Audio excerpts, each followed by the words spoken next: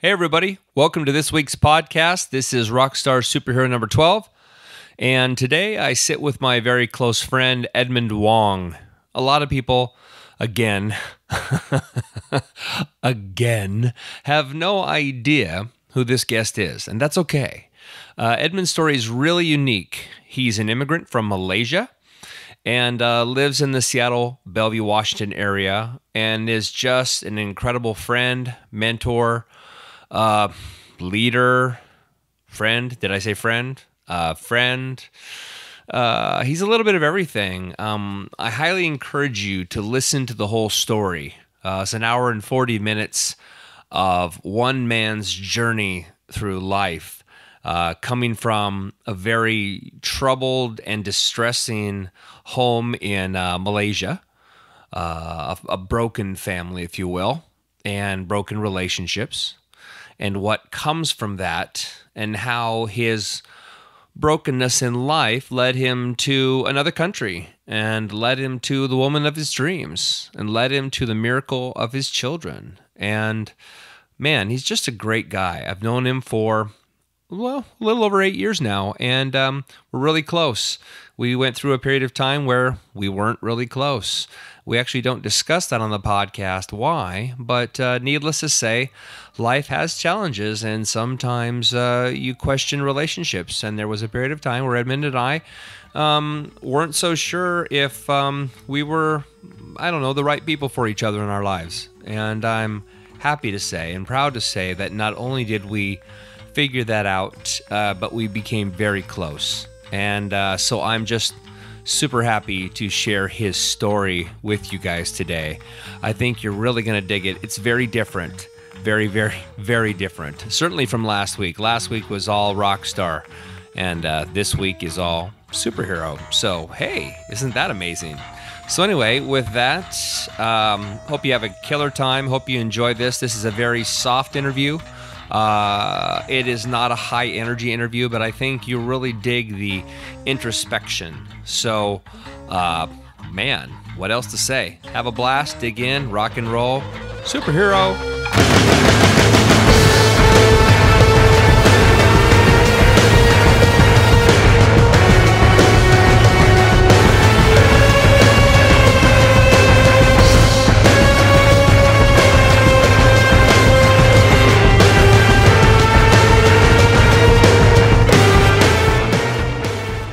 We are here at the Wong household in a beautiful, beautiful breakfast nook. Hence the boomy room, because, I think the kitchen and the dining area is about the size of my house. Nice to make you uncomfortable right off the bat. You're just funny in that way. No. As you hold the world's best mentor coffee cup. Look at me and the wealth I've accumulated. Well, that's my only coffee cup that I go to every morning. I just stick my hand up to the cupboard, and that's the thing that comes out. Oh, really? It's a gift. The best part of waking up. So I want to make sure, without giving you too much grief, I want to make sure you keep the mic, try not to cover the diaphragm. Try to hold it, like that, and keep it within like, say, 3 inches of your mouth would be nice. They call it radio technique, where you're actually on the microphone like this. Oh, do I not get a screen? I can go get you one. No, I'm just kidding. I might sing. Because you're afraid you're gonna all day long. That's what I learned, that if I just point it like this, the way it's supposed to be, which is a mono, right? This is a directional, unidirectional. Oh, uni. Okay, so I could do this. Okay. Yeah. So that's why I was holding like this, but then I realized my breathing going down. No, it's actually. that microphone is actually made for that exact purpose. Oh, okay. It's not a radio. It's not a radio mic by any means. It's a vocals mic, but yeah, they're unidirectional, because a lot of people do sing like this. I call it church singing, where the people hold the microphone really vertical, and then kind of sing over the top of the diaphragm instead of down into the diaphragm. Right. But it's really hard to control the sound. Anyway. Okay. Enough of that. Are you ready? Sure. And so we just stopped talking, because now that we're ready, we're like, okay, what do we talk about? Wait, is this recorded? It's been recording the whole time. I Wow. record everything. Okay. Well, I can tell you that early part was nothing. No, there's nothing there. No, I'm gonna clip. I'll clip it all. Okay, so imagine I've listened to your podcast, Yeah. and I'm imagining right now as this recording is kicking off, that whole intro that you have with the whole electric guitar. Oh, the music. The music, yeah. Yeah. So I'm imagining that is just going off right now. Oh yeah. It's that really cool lead-in music because, ladies and gentlemen, now please welcome Admand Wong. Ha ha ha. Right. So I've known you a long time. Yeah, I kept saying or telling people that my feeling is that it's either 8+ or 10 years. Yeah, it's 8+. I mean, it's not 10. We met each other in 2008. Okay, So you're a lot more vivid in that. yeah. For whatever reason, I don't know how I remember those things, but yeah, I remember 2008, and then we knew each other about a year, and that's when all the other sort of business things started happening about a year later.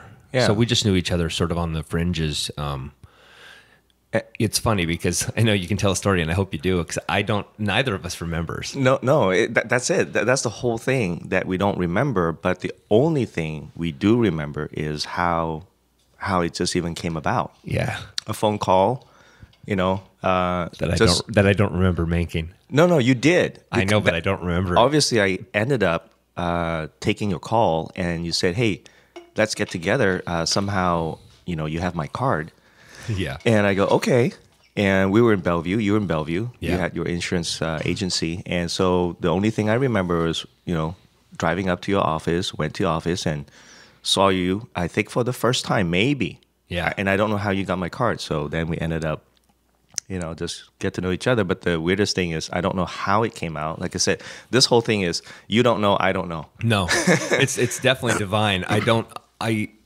It's funny. I don't remember calling you. Obviously, I did, or you wouldn't have shown up at my office. It would, it wasn't not a weird sort of, accidental magic thing. I mean, I made a call, but what I don't recall at all is where I got your business card. I don't remember. I don't even kind of remember if somebody gave it to me, if I found it at a Starbucks. I mean, seriously, I don't remember. Hopefully you didn't pick it up in the trash bin or something. How people do things these days. Well, it's funny. I don't know if I told you this, but I met a really cool guy with an athletes outreach company by finding his business card on the bathroom floor in downtown Seattle. I mean, seriously, I just Somebody saw must a have card dropped and I flipped it over. I mean, I don't know. Actually, I walked by it. So it was on the bathroom floor. Did I tell you this story? Mm-mm. So I was at his deal with George Tolles. Yeah. And I was using the restroom before I was driving home, and I started to walk out, and I saw a business card on the floor, and I just, it's on the bathroom floor. You're not going to touch that, especially a public restroom, right? Yeah. And I walk out, and something in me told me to turn around and go grab that business card. It just like maybe OCD, maybe God, I don't know, but something told me, and I went back around, and I grabbed a little towel, and picked up the business card, and it was Nikita Motorin. And I don't know if you've met him, but he works with, I can't remember what it's called all of a sudden, Athletes Outreach, Athletes International, something like that, which is a nonprofit that helps college athletes.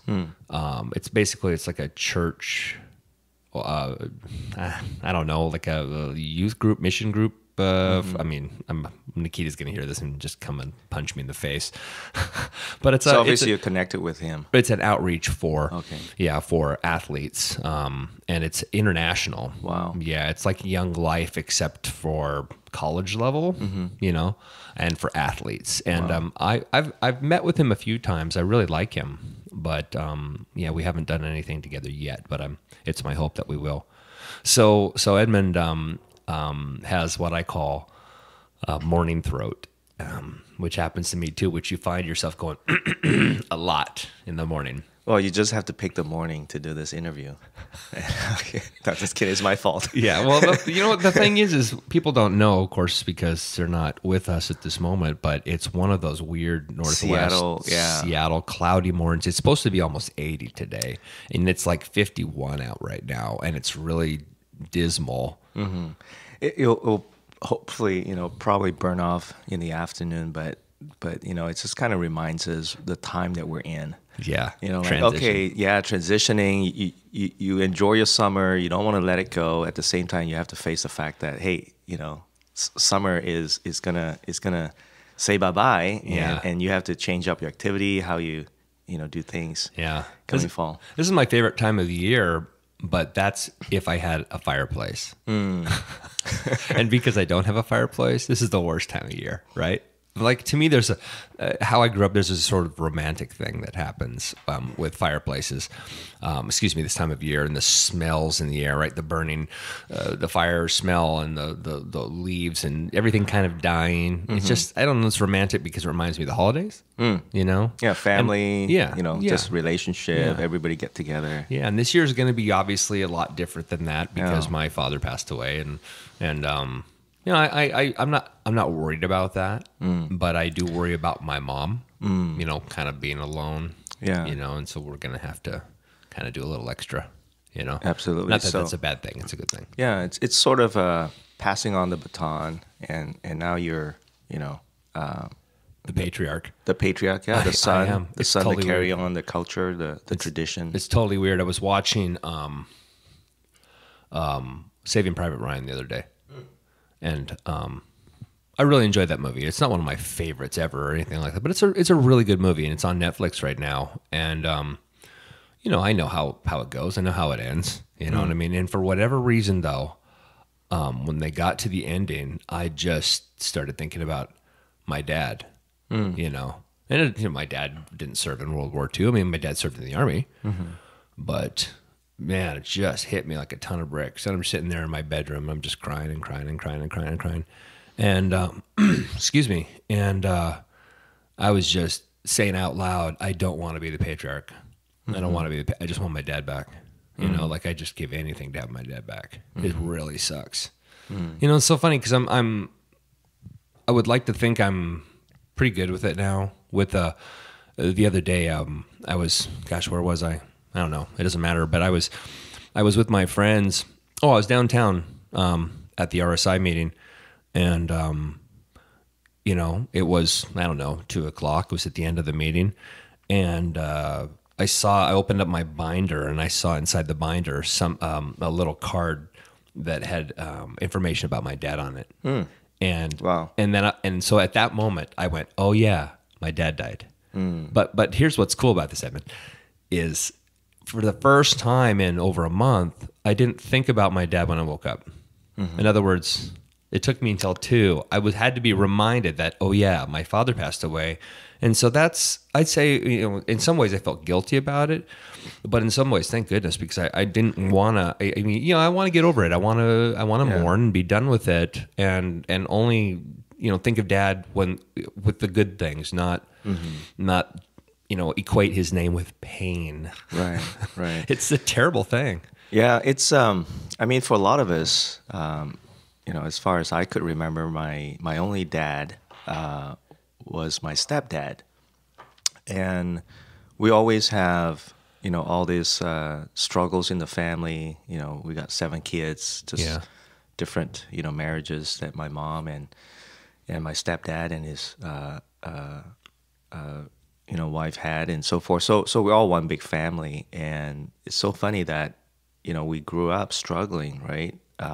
For attention, for, who's and whatnot. But the year when he passed away, it just rips me apart. Yeah. And the funny thing was, I wasn't even close to him. But him passing away just made me realize how much, even though we're not close, he's still my only dad that I have growing up. Yeah. So, I could imagine, your relationship with your dad is pretty close.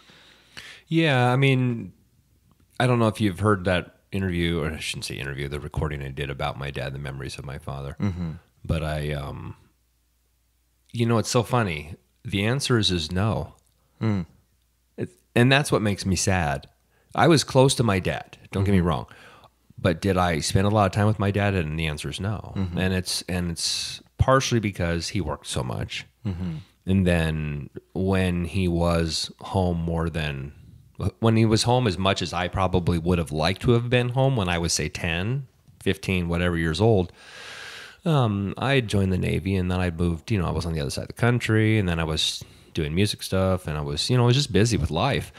And so I'd never had a chance to really be close to my dad in a way, say you are with your son, where you see him every day and you spend time with him every day. My dad worked until 8:00 at night, and I saw him at dinner, and that nobody's talking because he's just shoving food in his mouth because he hasn't eaten all day, And then we had about an hour at the end of the day from 9 to 10 p.m.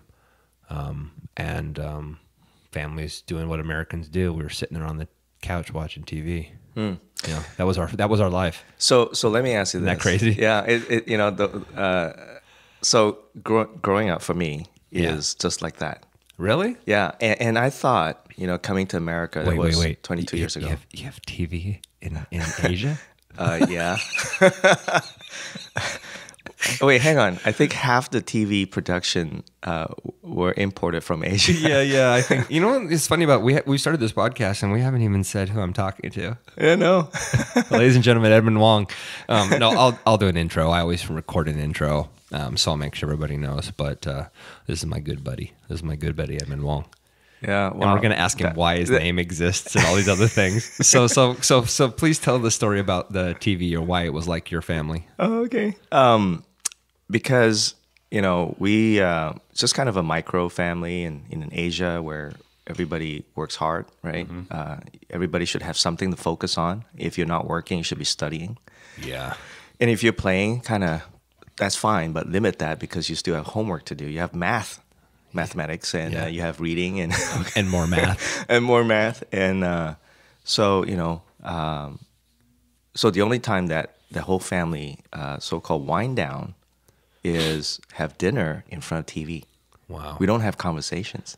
You have dinner? You actually ate like in front of you? Yeah, we would just treat the dining table like a buffet where you have items on the table and you just pick what you need and put it on a bowl. And then we'll all go sit around the sofa and turn on the TV. Wow. We recognize that as we grow up and realize, oh, this is weird. But we do this every day. So many people do that too.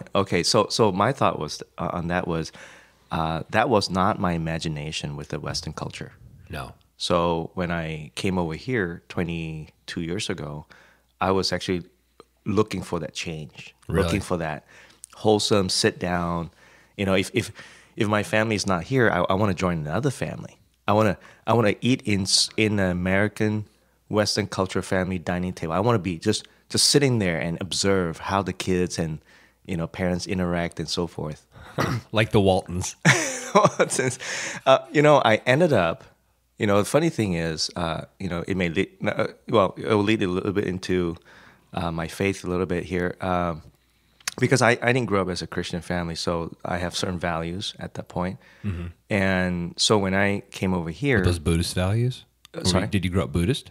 No, nothing. Nothing? Atheist. Okay. Not even Shinto or Buddhism. Okay. No, but let me... I guess Shinto would be a Japanese thing anyway. Right. But to be more clear, my mother, she's a Catholic. Oh, okay. And she insisted we all go to Catholic church on Sunday. And I did the whole thing, the whole confirmation, but I was never in it. Yeah. So finally, when I'm 16 and up, I decided, okay, now I can make my own decision. I just don't want to go to church. Wow. So I was atheist. Coming back to that value system. Yeah. So when I somehow, God knows our silent prayers, the things that goes on in our mind and in our heart. And at that time, when I was still in Asia, I was like, this is messed up. Nobody wants to talk to each other. Nobody wants to connect. I don't know how to express what's going on. Yeah. I'm just a teenager. That's a huge part of Asian culture too. Yeah. Nobody does communicate. I mean, No. they just keep to themselves. No, and our value is being appreciated through results of our hard work. Yeah. Right. If you work hard, then you're a good person. If you are because of hard working and you become successful, great. Now you're honorable, right? Yeah. So I'm sure there are other values there too, family values and whatnot that was supposed to be there. But what I'm really describing 20 years ago was that whole booming in Asia.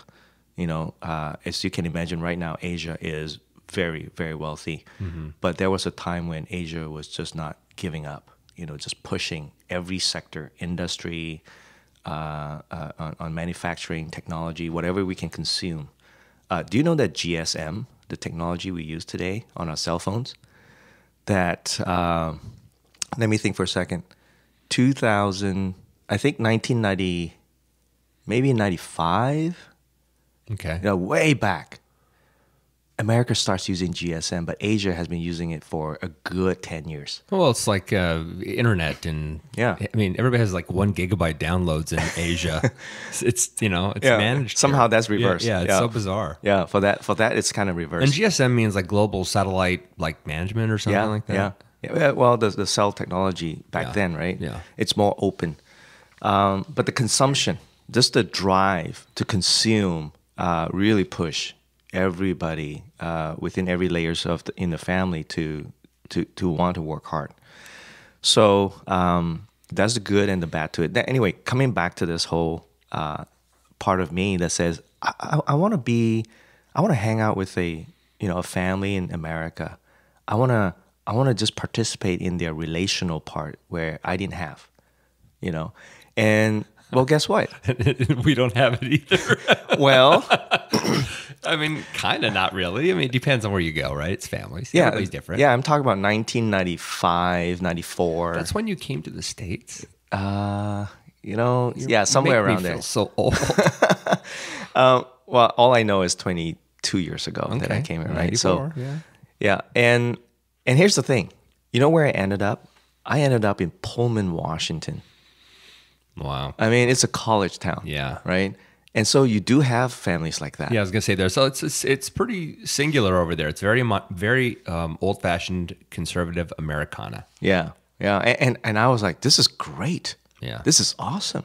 And I hung out with several families there. We become good friends, and and then I became a Christian for the first time, seriously, versus just pretending to go to church kind of thing. Right. So I really appreciate that value of being able to spend time together and connect. That's the thing. It's not just we're together, but we're spending time. Right. And one thing about you, though, I know you do a lot of interviews. Rob, I keep talking about you this way. You're the only friend I know who is very in tune. Only guy friend that I know who is in tune emotionally the way you are. Oh, thanks. Your whole experience with your dad and so forth really inspires me in that way to really look at how many men these days can express themselves verbally or from the emotional standpoint, from a relational standpoint. Yeah. And so there's a lot of burden that men carries and they carry in their shoulder, in their work and everything else. So the way we handle that is to aggression sometimes. Yeah, right. That's so true. So I think that's something to be said. About able to express and share the thoughts with people and build relationship, build bridges. Right. Yeah.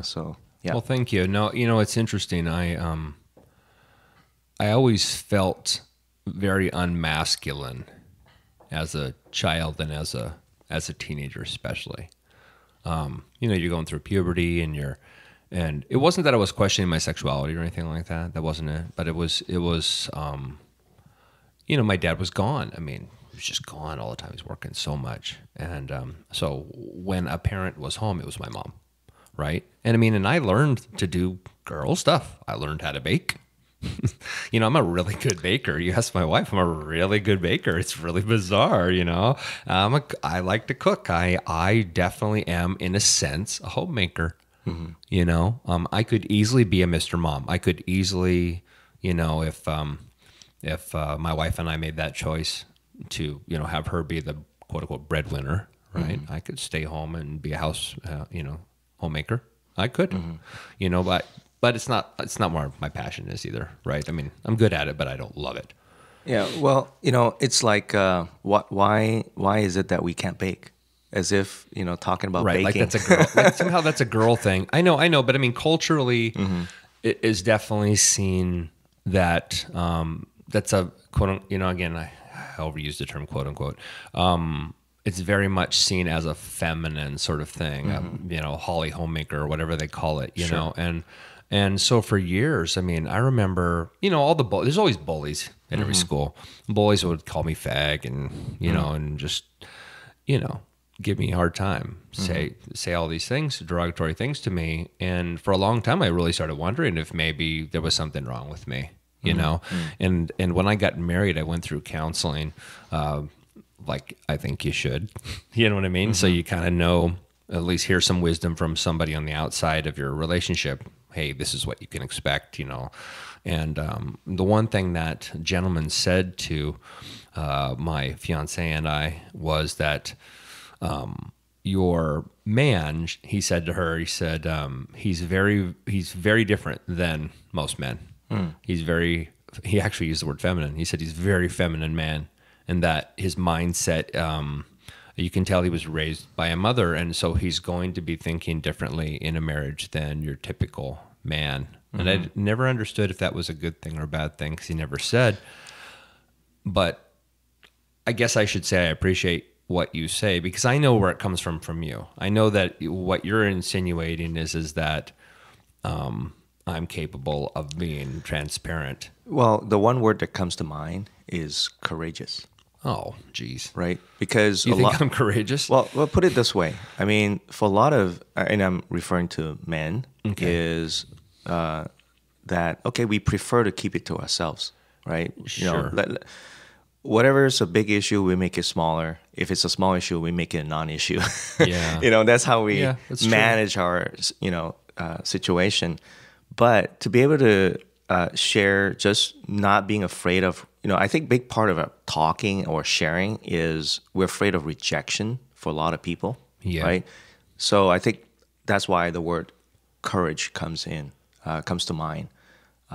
It's not about saying whatever you want to say. You're being respectful, but at the same time, you realize that, hey, at the end of the day, a relationship is not based on how much money we have, right? Yeah. It's about, us looking at another person and say, hey, I respect that person. And I realize that every person has a journey to go, that we're walking in.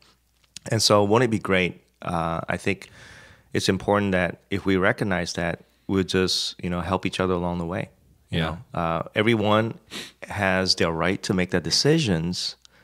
We're just here to help, but you're stepping out a lot in that sense. So I think that's how I see you being, more, not so much that because you're expressive, you're like a girl, nothing wrong with that. Too much or whatever. Or people tease that. People make that it's a wrong thing, and I think that it's a societal pressure that people put on themselves, and then they put on other people. Yeah, I think bullies at least make fun of it because they wish they could do it. There you go. That all being said, I would love to be more transparent and bolder. I would love it. But I also know that, again, culturally, it's for the most part unacceptable to just bear everything. I would love to bear everything. There are secrets. I have secrets that I wish I could share.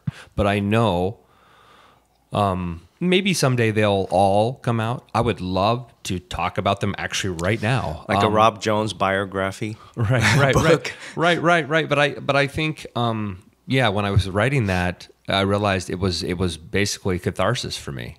And people don't need to read that. People don't need to go, I mean, maybe at this stage anyway, people don't need to just go, oh, wow, this is a really masturbatory book about Rob Jones and all his problems. You know what I mean? I want if I'm saying something to me, if I'm saying something that is deemed as bold or courageous, I want it to matter for the people listening. It can't just be about me. It can't just be about me, sort of confessing sins or something like that, right? But the thing is I would love, I'm sorry for interrupting you, but I would love to share everything. I just know that it wouldn't be fair to the people, because there's always another party involved. Sure. It wouldn't be fair to them because whether they haven't authorized it, or would be the opposite, terribly uncomfortable that I said something that sort of, if anybody who knew us could put two and two together and go, oh, well, that came from over here, right? And my wife, when I met with Garrett Pang about a month ago, I talked about, and I'll talk about it again right now, I talk about sex addiction. I struggled and do struggle with aspects of that. And my wife was really upset with me. In the sharing, or in that I shared that. Oh, okay. And I've had people call me up and actually say, hey, Rob, I really like your podcast, but dude, I mean, seriously, I've had them go, you just don't need to be religious, or you don't, seriously, I've had this. Really? Or you don't need to talk about those things because it's, it's just kind of for you. And I was thinking, well, maybe it is, but the thing is, you know what? No, I'm just going to talk about what I'm going to talk about. I mean, if you listen to the podcast that came out this week with Scott Adams, it's not a free for all in the sense of, whatever goes, but we're talking about stuff, and we talk about some really ugly things, and I'm not going to censor it. I'm not. That doesn't mean I should walk around swearing and dropping F-bombs everywhere. That's not the point. But I'm not going to stop being me. I'm going to evolve. I'm going to become, in a sense, better. But part of becoming better to me, Edmund, is getting stuff out. It's, Mark Maron is the most famous podcaster in the world, and he's famous for basically putting his entire personal life on the internet. I don't know if I'm necessarily willing to do that yet, but it's not necessarily my calling. So I'm sorry for all this, but I get you. Yeah. I don't know anybody perfect at this point except for one. Yeah. Yeah, and he's not physically standing on the earth anymore. Well, he's right here. Yeah. He's right here in this room. Yeah. We're talking about Jesus, by the way. And I love him because I recognize every struggle that I have, and I agree with the fact that you have all those struggles that you have, and you were just talking about whether you should air it out or not, and people, your wife getting mad at you like, what are you talking about, all this stuff? Yeah. They know, now they know. Right. Yeah. Well, I think as much as we all could be applaud for that ability to so-called share our weaknesses, I think there's no completeness to that sharing unless we're able to also share the testimony of the victory. Yeah. Right? And again, victory is not a event in time, just like, oh, yep, I overcame that thing, and that was that one time. But, I always say this, my relationship with God expires, or let me say this, my commitment and my relationship with God, expires every day, and I start new again. Because no matter how much I did well yesterday, I still have to follow him. I still have to learn how to love him. I'm married for 20 years now. Really? This is your 20th anniversary? Yeah. Okay, you're gonna cut this out. No, I'm not. I am so not gonna. And I'm gonna email Jeannie, and I'm gonna So everyone has their wife chewing on them for what they say. So this is mine. Oh, good. Okay. I can't wait for you to get in trouble. Yeah. No, she's gonna get mad at me for getting it out of you. Exactly. There you go.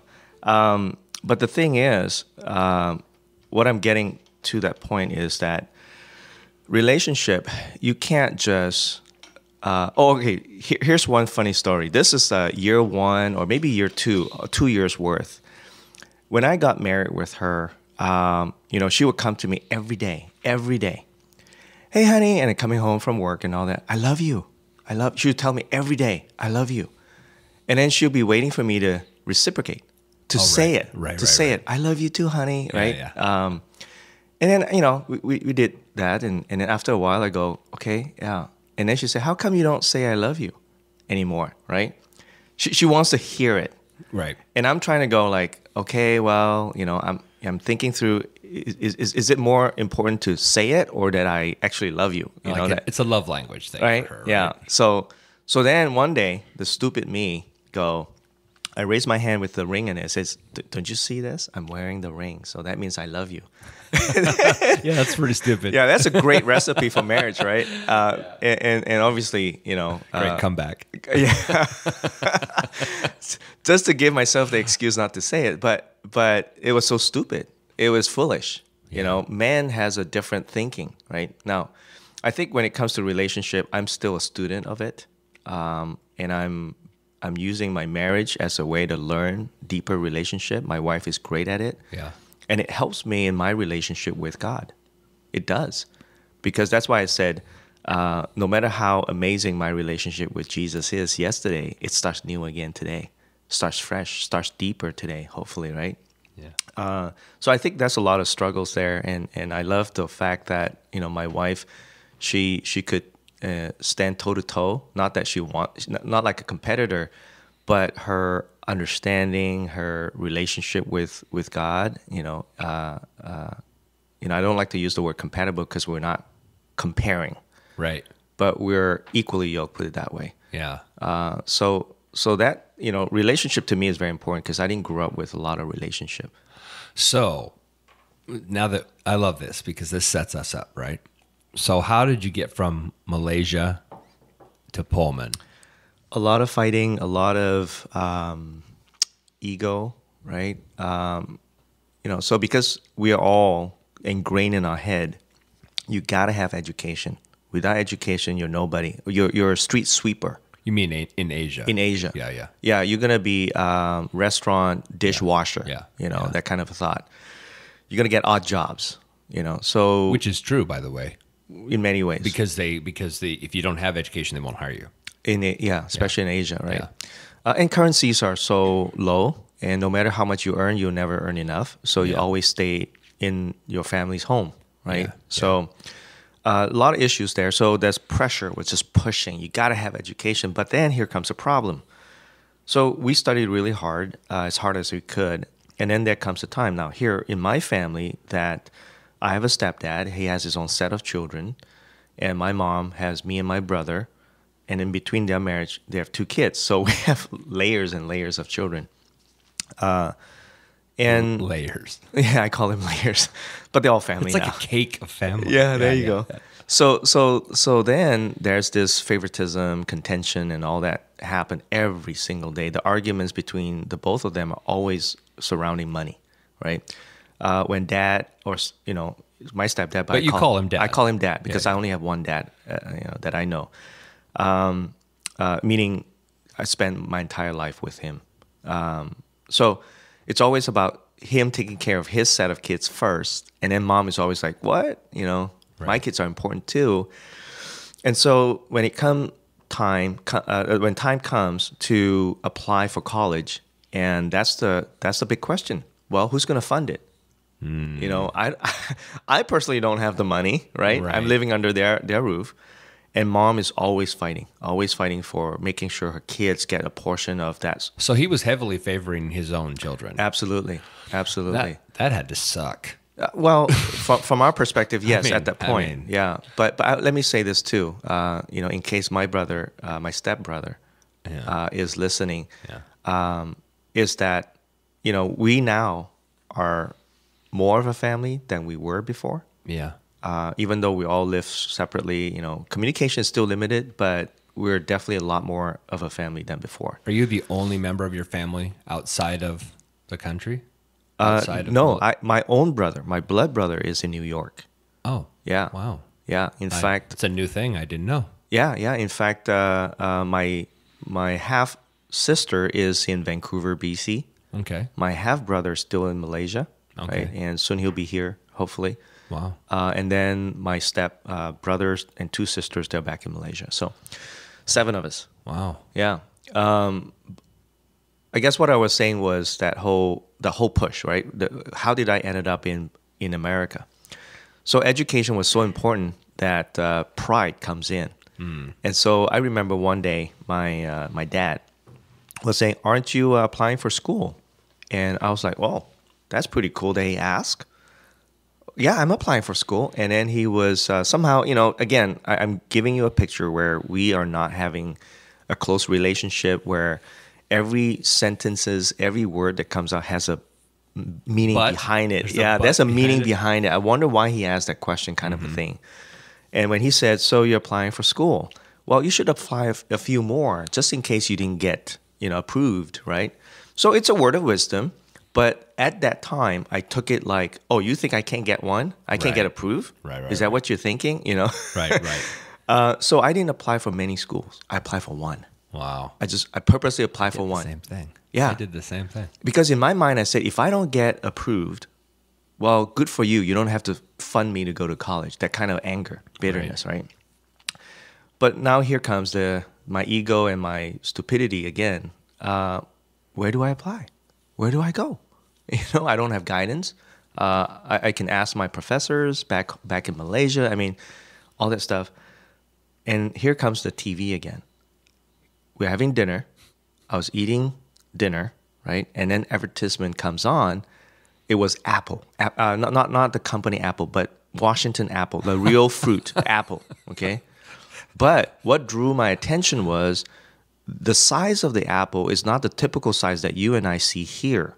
But when we were, whatever they shipped to Asia back then, you have to hold it with 2 hands. Yeah. You've seen those. You guys get the giant ones. Why is that? I don't know. It's like that all across Asia. It's like that in Japan too. Okay. Something about like the hybrids, or they get the in the sense they pay for the best ones, or it's a weird way to market them. Yeah. You get giant. I mean, they're monstrous. Monstrous. 2 hands, right? Yeah.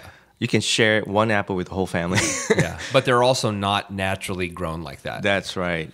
That's natural right. apples. You go to an apple orchard in Wenatchee or Chenasket, they're in your palm. Yeah. They're little. Well, that apple, caught my attention, and I go, "Where's the apple coming from?" Washington. Great. That's where I'm going to apply to, Washington State. Now, I could have applied to University of Washington, but I didn't know, University of Washington back then, because I was referring to state, meaning, federally funded and whatnot and all that, so accredited. So I applied for WSU and I got it, And so that was a long story, but came here with a big chip on the shoulder, just like finally I get my break, From your family? From my family, proof that, I earned it, that whole ungrateful. Wow, you're walking my dad's path, by the way. Yeah, what way? That's what my dad did. He was the first child of one brood, and then my grandparents divorced, and then he remarried my uncle's and aunt's mother, and so he has all these half brothers and sisters, and he never felt like he fit in. So he just, like, these kids were favored, and he was the one who wasn't favored, and so he just said, "Okay, as soon as I'm out of high school, I'm gone." And he went in the army. Yeah. He just had to get away. He had to become himself. He felt like he had no identity at home. I'm not saying that that's how you felt, but it sounds like that's you got it. Story. You got it. There's no identity. I'm constantly insecure as a person. Always looking to somebody else that I could model or mimic or whatever. Right. Yeah. So the direction is, let's go west. Let's go to the Big Apple country. And your brother literally went to the Big Apple. He literally did. That's hilarious. Well, my brother and I were pretty cool in the sense that we grew up sharing a bed together. So we don't have 2 beds because we didn't have 2 beds to buy. Right. So we share a bed. We grew up hand-me-downs. We share a lot of stuff until we get into teenager age. That we start to go, wait a minute, I need my own clothes. I need my own whatever, right? Is he older or younger? He's younger. Okay. 10 months younger. Oh, wow. Yeah. So, and as we grew up, we found out that we're kind of opposites. So your birth father was a real rascal, wasn't he? Oh, yeah, he was. But without the sidetrack, do you know him at all? Did you? I met him. That's a whole other story to this. I really kind of want to hear that too. Yeah. If you're open to sharing it. Absolutely. Absolutely. Okay. This interview is probably going to be about all this stuff that No, goes this on. is important. You know why this is important, Edmund? Because there's a whole bunch of people out there just like you who have gone through these things and they maybe didn't have identity. And what I love about your story is you found your identity in other things, and you'll explain that. And I know you know what I mean. Yeah. And that's good. Yeah. So, okay. Talking about college again. So back in Malaysia, I was doing my, the pre-freshman, pre-college, college, after high school, college program. And I was away from home because mom just wanted to get rid of us. Because the more we stay at home, there was more argument, whose kids, who gets what, and that kind of nonsense. So the only plan for her is to get rid of us by kicking us out to college early. Mm-hmm. And so I was in the city Kuala Lumpur in Malaysia, the capital city of Malaysia. And so I went to college all by myself, stayed in the room that my mom found when I was taking my assessment test to enter college. While I was taking the test, she found a room. And then once everything's done, she dropped the keys, and here you go. I was by myself. So ever since then, I've been just a nomad, right? Going from rental to rental to rental while I was in college. Wow. No, that's okay. What was that? Is that an ice machine or something? Hey, everybody. This is Edmund's noisy kitchen. That's the... Okay, you can cut that part. I can repeat that again. No, it's okay. This is life. It's okay. I'm not going to cut it. They're going to hear. They're going to hear you say "cut it," and then I command you, and I'm going to leave it in. Yeah, it's going to annoy you. That's the kind of relationship I have with Rob. I command you. Yeah. And I ignore you anyway. That's what I like about you. So anyway, I've been a nomad, right? Just going from rental to rental, and finally I came to this one particular home. A single lady, husband passed away, right? And her entire house, Asian ladies, right? Who have a big house with many rooms, she will rent it out to the max. And that's how she gets her income. Right. And so 12 people to a room. Yes. With a sheet hanging between. Close. Yeah. Not quite, but close. Yeah. Just imagine that for a second. So all we were told is say, hey, you rent a room, so just respect the house. You come home, you go straight to your room. Don't hang around. Obviously, there's a lot of people if everyone hangs around in the living room. So yeah, we're all being respectful to her and so forth. But one day I was coming home, and the landlady says, hey, why don't you come join us? I just made some dessert for everyone. So today is like a special day. All the tenants get desserts. And so I'm like, okay. So I sat at the dining table, and she started asking me about my background, me, and where I came from and all that. And then asked about my dad and mom. And then suddenly go, whoa, something happened there. Something connected, because my mom is actually related to her. Whoa. And then she said, okay, so see that picture hanging on the wall? I said, yeah, that's your late husband, right? Right. Do you know who he is? I said, your late husband. No, that's your uncle. I'm like, what? Come again? She said, that's your uncle. Whoa. I know your dad.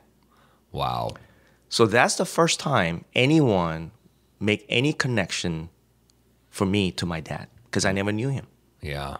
Mom and dad was divorced when I was 1 year old. Right, like the person, the unspoken person. We don't talk about this person, right? Yeah, At yeah, all. yeah. It's just... In fact, the only thing I knew about my dad came from my mom, and my mom doesn't respect him that much at that point. And your father named you. Yes. Which explains your crazy name.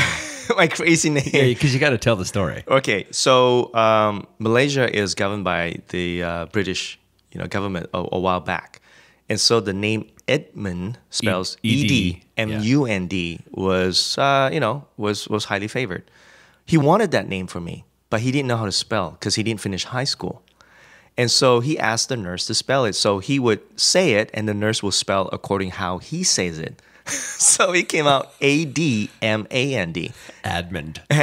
Or Admand, or whatever phonetically right. But these days I respond to a lot. Yeah. I try to say Edmund just because. And I appreciate it. Yeah. My mom calls me Edmund, the way Edmund's supposed to be. Right. So anyway, that was the first time, and I said, I want to meet him. She said, okay, I can make that arrangement. Wow. So when I finally met him, I looked straight in his eyes. I was like, oh my goodness, I look just like him. Wow. I was like, this is scary. Wow. And I wasn't a Christian back then. How old were you? 19? 20, turning 21. Wow. Yeah. And I was just like, You son of a... no, well, not that way. Oh, But okay. I thought you were I was just like, upset. well, there's a lot of mixed emotions, right?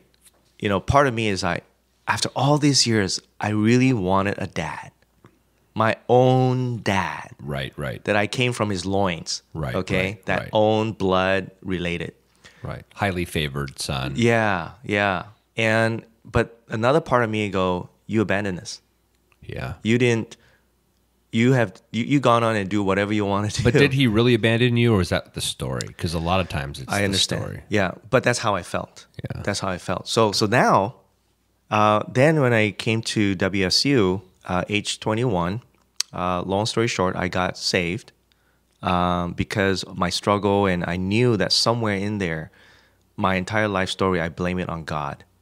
I literally did. When I was going to Catholic church, I was like, people call you Holy Father. I don't know. I don't think you're a father. If you are, you're responsible for everything that's happening. Right. And I was just mad. I was just angry. I was angry at Christians too, because right before I was leaving to United States, my own good buddy, really good buddy, he has been reaching out to me as a Christian. You know, they use that term, reach out, right? Mm-hmm. Inviting me to church and talk to me about the gospel of Jesus Christ. But every single effort that he make, I counter it. I would attack him. Right. Or you yawn, one of the two, right? You were No. always upset or... No, I didn't do that. I just come right at him. I said, you know what? It's annoying. Why did you keep asking me, inviting me to go to church? All right, fine. Let's talk about it. So who is God? He said, oh, God is love, you know, da-da-da. Yeah, all And the pat, safe answers. Yeah, well, that's what he knows, right? Yeah. And I said, okay, if God is love, then answer me this. Why is there war in the world? Right. Why are babies in Africa dying with AIDS? And on and on and on, right? And he would just like... Oh, really? He didn't know He had no sort of biblical answer or sort of, right? Not yet. At that time of his life, he, you know... I bet he knows now. Yeah. Because of my Because of you. my grueling... because God yeah. God had sent me to him to Sure. grill. Yeah. No, I love him. And so it just went on and on. And so he couldn't answer those questions. And I said, there you go. I settled my case, right? But you know, the funny thing is, he said this, Edmund, those are good questions. And I totally love you because I'm your best friend. We grew up together. I say, I know. And I respect you because of that. If you were not my best friend, I would have kicked you out of my door, never invite you because you are those Christian. Right. Because The I'm annoying annoyed by it. door guy, yeah. Yeah, I'm annoyed by it. But you're my good friend. I know you. I know your heart. And so I said, you know what? I really enjoyed the time. I'm going to miss you because I'm leaving now. And then he said this. Where are you going tomorrow? I said, well, I'm going to U.S. That's not my question. And then I saw a little smirk in his face. There's a comeback. Yeah. I was like, whoa, hang on a second. Where did that come from, right? He had a little smirk. He said, that's not my question. My question is, if you die tomorrow, where will you go? Right. I was like, what? He said, will you go to heaven or will you go to hell? And then I said, you know what? I don't even believe in either place. Well, somehow that wasn't my answer. I said, Okay. I don't think that far. Oh. You know what? Psychologically, that means somewhere deep down inside of me, I needed help somewhere. I wanted to believe there's a heaven and a hell. Even at that time, I was angry with God, and that's why I was annoyed by a lot of things that Christians do. Mm-hmm. I was just taking it out on people. I was taking it out on God because of my entire growing up experience. And because of that question, oh my goodness, you flew before, right, to Asia? How long does it take you to go to Japan? 11 hours going west. Right? It's a long time. It's a long time. Yeah. Now here, I'm flying from Malaysia, so you add another 6 hours to that. It's almost a day. It's crazy. So my entire flight, journey to America, I had a moment where I couldn't answer this question. Where am I going tomorrow? I know I'm going to WSU. I know I want to do some stuff and da. Yeah, would I end up in heaven? Oh my goodness! So you had 17 hours to contemplate. What you thought about for 17 I was hours. like, I can't believe he put this thing in my head. Yeah. But I can't run away from it. That was the weirdest thing. And that was that transition. That was that whole healing process in the weirdest way. Yeah. And when I landed in America, I was all alone. And the funny thing was, we were talking about, here we are in Seattle, Northwest weather, the fall. Fall has always been significant for me, because when I ended up in Pullman, here I am, just this new kid in America, live his entire life in Asia. Finally, I get to see the yellowing of the leaves. And I was like, oh, this is beautiful. Oh, I wish all my good friends are with me right now. Yeah. This is the dream. Yeah. I was looking at all that all by myself on campus. And then suddenly I realized all this doesn't happen without a creator. I don't know why I said that. And for that moment in time, I'm not kidding, I heard this voice that says, but you're looking for me, aren't you? Wow. And I had to reply with everything that I have and says, you bet. You bet angrily. You bet. Because you're responsible. Yeah. I put you responsible. If you're talking to me right now, I'm putting you responsible. And God says, you think I'm not fair. Absolutely. You're unfair. It's just like a dad talking to a kid who's just gone off the rail. And I'm so glad that was the moment I had. Wow.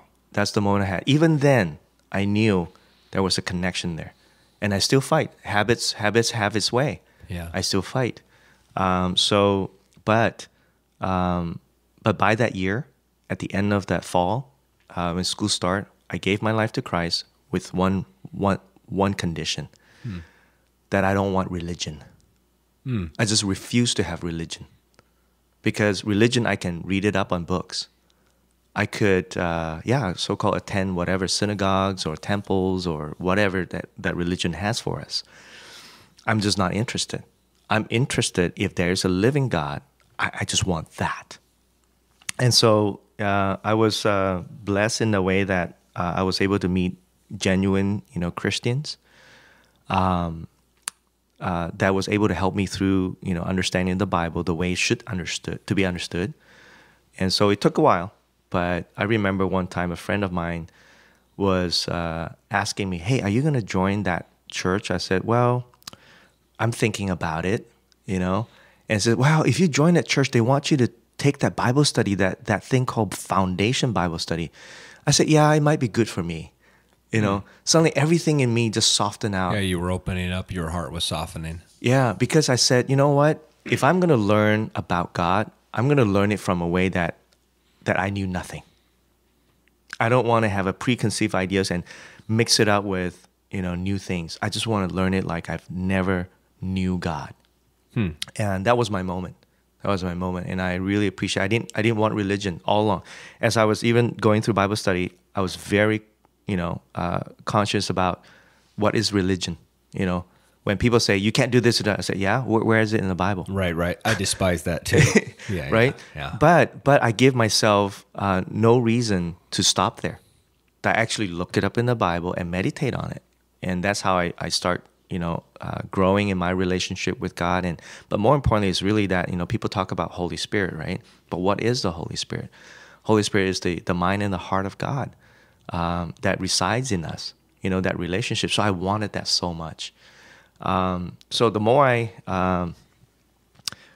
in that process of transformation, so here's what happened. My heart towards my family was softened too. Towards my dad. By the way, my dad's name is William. Is that his birth name? Yeah. It's in his birth certificate. Yeah. Wow. So that's the dad that I said, left us. And, right. So I suddenly have this new passion for him, But before that, also for my stepdad, I have a new passion for him too. I wanted to, share the love of Christ with him. I wanted to thank him. I wanted to tell, and I wrote a long letter to tell him how much I appreciated him, of all the pain I gave him. I apologize. I'm so sorry that I was, just ungrateful. But I really want to thank him. I want to tell him that I'm a changed person. It's a miracle. I know that. It seems you are a changed person? Yeah, I am. I want to connect with him, at a distance, because I was still in college. and I was looking forward to go back to Malaysia. And unfortunately, things has its way. Sometimes it's too late. So that year I wanted to go back, but he had a heart attack and he passed away. And that's why it ripped me apart, because I loved him so much. Wow. I couldn't get to him. And I learned my lesson as a person who lives with bitterness. I wasted my opportunity to connect with somebody that I could have changed the relationship by learning how to love. Yeah. And so same thing with my dad. Another story there. So I purposely find him. And every year when I go back to Malaysia, I would call him up and say, "Hey, you want to have dinner? You want to come out? Yeah, let's meet." And so he was like, at first going, "Well, what's your agenda?" It's like the dad who goes, Right. "I'm guilty here, and are you coming back to ask for money or Right. all those years that now you want to be my son." right? And I didn't have any agenda except I want to know him. Whatever I knew about him before, again, I don't care. Yeah. And so there was this one time he took us out to this place in our hometown, and it was a place that he hangs out for seafood. And so he took me to one of the best places to have seafood, right? And so here I brought Jeannie and I brought Jaden, and he's meeting them for the first time. I said, "This is my wife and this is your grandson," right? Wow. And he was like, "Whoa." Oh, it's doing it again. No, that's the fridge. Oh, something. okay. Yeah. All these ice machines. It's echoing. What are you It's echoing in our chamber. Okay, anyway, so he's meeting Jaden and Jeannie for the first time. Yeah, meeting for the first time. And I can see him. I'm looking at him as an Asian man who goes, his mind is processing, his heart is fluttering, he doesn't know what to do. Right. So anyway, we had dinner, and at the end, when time comes to pay the bill, so the owner came out and put his hand around him, and I realized they are buddies too. And so he said, "Hey, I haven't seen you for a while. And who are these friends?" Friends, right? "Who are these friends?" And he didn't know what to say. Immediately, I caught that, and I quickly scoot over to right by his side and put my arm around him, and I said, "I'm his son," with a beaming smile. "I'm his son. He's my father." And the guy was like, "Whoa." I didn't know you had any kids. Yeah. I can tell. It's like, wait, the last time I saw his son wasn't you, right? Yeah. Wow. But immediately tears just roll out his eyes. Wow. It was the most amazing, That's awesome. amazing spiritual connection. So I still pray for him. He's still alive. He's still alive. I text him from time to time. WhatsApp. These days we use WhatsApp. So Do you own stock in WhatsApp? no, I do not believe. Use WhatsApp, just WhatsApp. I just want to make sure. At the end, you're gonna have this quick disclaimer. Yeah, exactly. No endorsement. Yeah, exactly. Okay. Yeah. But anyway, no, I think that was just a reference to how we use so much technology these days. Yeah. There's so many ways to do it. Yeah. So anyway, coming back to this is that it was amazing. It was amazing, and I have a journey. That I don't want to be a victim, right? As much as both my dads may have failed in so many different ways. So Jeannie and I, actually both of us came from a divorced, broken family. Her family had the same situation. Divorce happens and all that. But because our relationship with God has healed us, again, not religion, our relationship with God, and we both are committed to a godly, relationship together. Now, it's not easy. I will tell you this. It's not easy. It's not like, "Oh, yeah, Jesus, I accept you," and everything is hunky-dory. Right. It wasn't. It was because we trust in God that we were able to go through the valleys of the shadow of death, right? The key is that we're committed to go through, not camp and stay and die there. Right. I think a lot of people just die out in the valley of shadow of death. But we thank God for bringing us through, and so we're committed in that way in our marriage, and so we wanted to keep reaching our families. That even though they weren't successful in what they had, but it doesn't mean we stop there. Yeah. So that's our journey. So we continue to want to reach out to our families, and I'm glad that Jeannie's mom is here in the country. Yeah. She comes to church, with us. That's great. My mom, she's in the process of migration. Wow. Just keep praying for her. Really? Yeah. Yeah. Interesting. Yeah, long journey. We're citizens now after all these years. There were times in our life for both me and Jeannie, we were like, we don't know, we're going to stay here. Are we supposed to buy a house? Are we supposed to continue a career? I mean, how? We don't have a green card. We have a visa that may expire in the next 12 months. Right. And then, here comes 12 months, and then we thought it's expiring, and then there's another renewal, but it only gives us another 12 months, So we're just going on a, like a leasing, a visa on a lease. Right. Contract. So, but all along we've just been believing that, God has his best for us, and that we're open to it. We're open to no matter how bleak or risky it may look, but we just know that God has his best. So yeah, that's been our journey when it comes to our family, how, we were just so angry with each other, constantly fighting, to now, it's like a second half of the game. The first half of the football game was ugly, but the second half is paved with, hopefulness, paved with a lot of peace and forgiveness. So that's been an awesome journey. Do you think you wake up pretty peaceful? I mean, do you wake up with hope every day? Yeah. As much as we still get pushbacks, right? Doesn't mean suddenly now all our family's like, oh, wow, we really love the Jesus that you have. I'm still reaching out to my youngest brother. I think he has a huge dose of the same that I went through, that we didn't like religion, right? We didn't like the people who keep talking. And then on the other flip side, we see a lot of issues with their behavior, the way they live. And so we see a lot of hypocrisy. Again, understand that no one's perfect, but he just struggled with it, right? Now it just muddled his idea about, if God even exists. Yeah. So still reaching out to him. He and I probably among all the siblings are the closest. The funny thing about us is that, two guys, we're 12 years separated. We have absolutely minimal conversation, but we're most connected in the entire family. Wow. I don't know why. Maybe because I grew up spending a little bit more time with him. He likes Nintendo 64 back then, and I was the only one that would play all night with him. And always, I have no. It's not like the big brother always come down on him like with advices. Right. I don't have a lot in that way direction with him, except that I just encourage him and just believe that he is on his own, that he can make good decisions too. Yeah. And I see his struggle, so I empathize the struggle. And he's in his early 30s now. No, late 20s maybe, mid to late 20s. Yeah. Oh, okay. Oh yeah, I'm sorry, boy. You know what? You catch me in the morning. My math is just. I know. I was like, you're Asian. You're supposed to know this stuff. I know. With all the distraction that goes on with the coffee. Yeah, 30. You're right.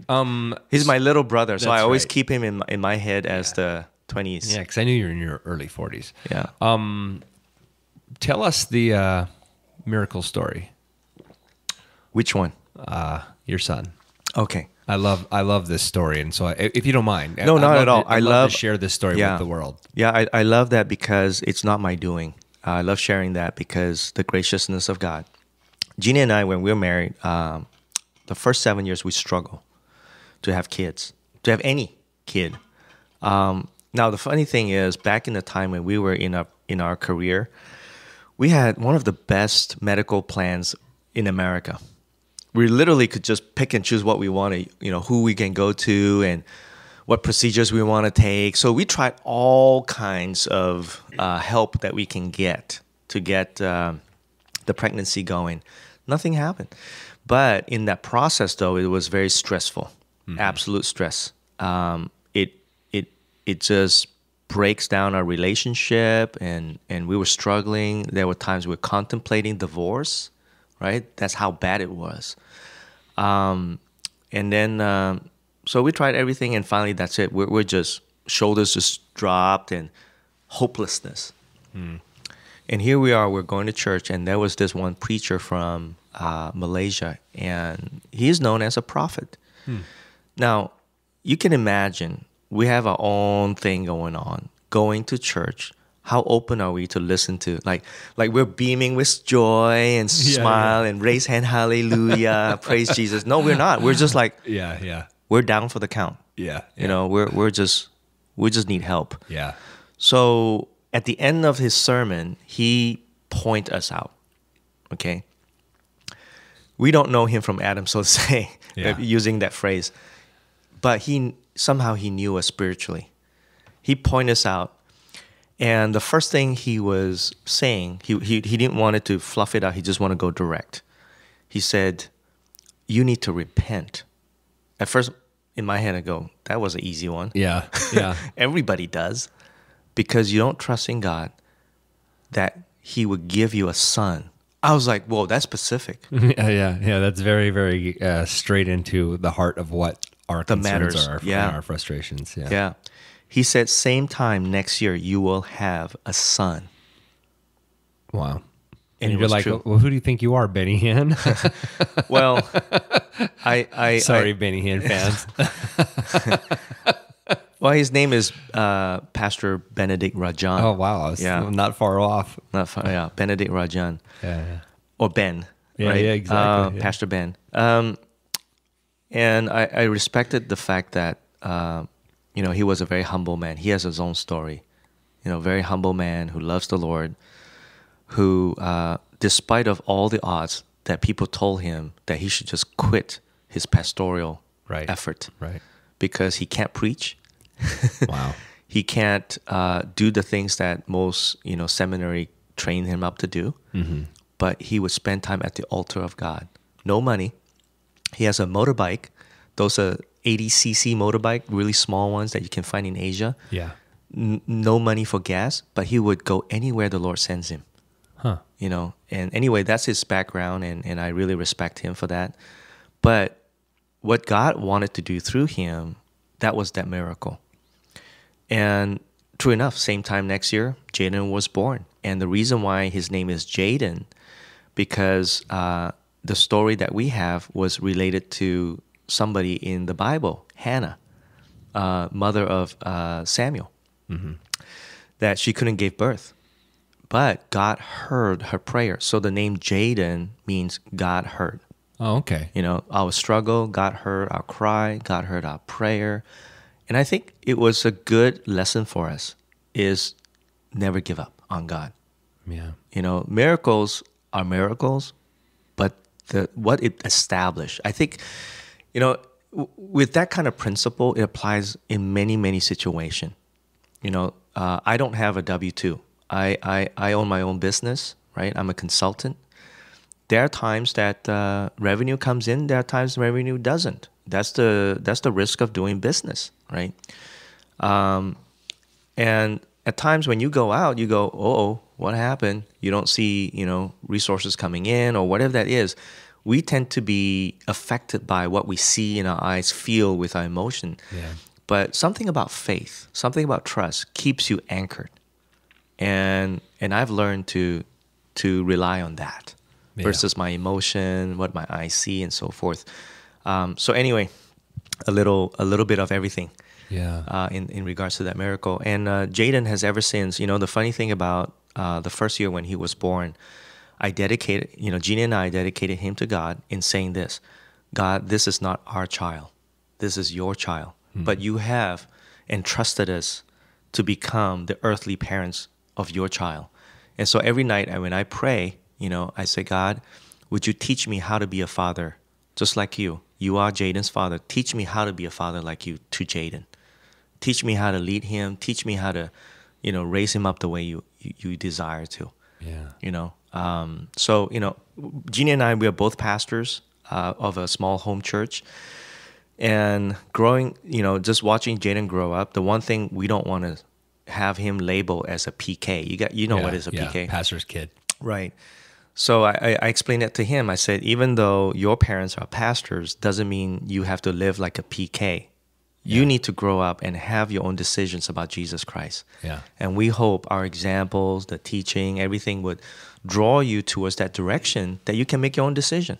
Yeah. We never want him to be forced just because, you better be a Christian. Otherwise, put a shame to this whole family ministry. Yeah. You Yeah. know? So, and I'm enjoying it. So, he's 12, turning 12 this year. Unbelievable. Yeah, unbelievable. He loves football, and I told him, I said, hey, I teach him everything I know how at this point. As a financial advisor, I teach him good financial health. He has good financial, cleanliness, so to say. Very generous. Planted good seeds in his head. Yeah. He's generous in some form. In some form, he is very businesslike. Yeah. And to a point, I'm scared by that. Like, whoa, he is. He's watching every details of the process. He has his own. Last year, we went to Haiti, and we said we're gonna raise fund, and on his own, he raised funds, and he bought 20 goats. Whoa. For 10 families in Haiti. Wow. All on his own. He did the duct tape wallets, and he woke up at 6 a.m. and sit at the desk and make wallets so that he could raise fund. And then by 8 o'clock, he would go to school. Wow. Right? He would bring a whole container of the wallets that he make, and then he would sell them. Wow. And he'll come home, do the family thing, dinner and all that, long enough to go back to the desk and make wallets. He was dedicated. Wow. I had no idea. Yeah. I was so proud of him. And this year he wants to do it again because we're planning to go to Haiti again next year. Wow. But I've said wow a lot. I realized I'm like, wow. Well, me wow, too. Wow, yeah. Everything you said, I was like, whoa. Yeah. Mm-hmm. Yeah. I'm sorry, everybody. You're just like, dude, just be quiet. I didn't know. I knew you went to Haiti. All the Facebook posts, and we had conversations before and after. But I didn't know he did that. So, and on his own volition. I mean, he made those choices. He made his own choices. That's the whole point to this. Even when he grows up, I want him to be making his own decision about his relationship with God on his own. Yeah, accord. I think that's the most important.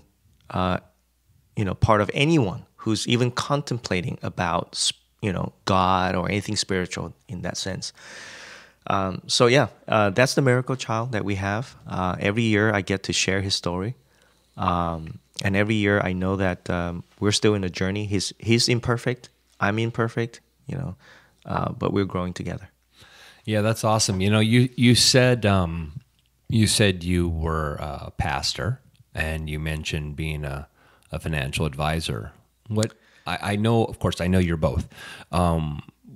If you were to give yourself one description as a this is my job, a dual purpose right? guy. What do you consider yourself first and foremost? I mean, just a father, or do you consider yourself a pastor? Do you consider yourself an investment advisor? What do you call yourself? I would consider father first. Father as the center of all of that. Because a good pastor should always be a good father. Yeah. Because I see a lot of pastors who doesn't understand or don't have the heart of fathering. Boy, it's a brutal ministry. Yeah. At the same time, I respect a lot of courage for a lot of people who are learning to be, leaders and take on the role as a pastor.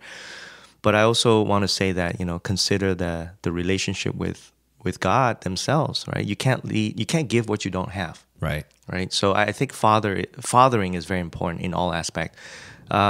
Another word I will also use to describe, my situation in all these roles is I'm a tent maker. It's a biblical term.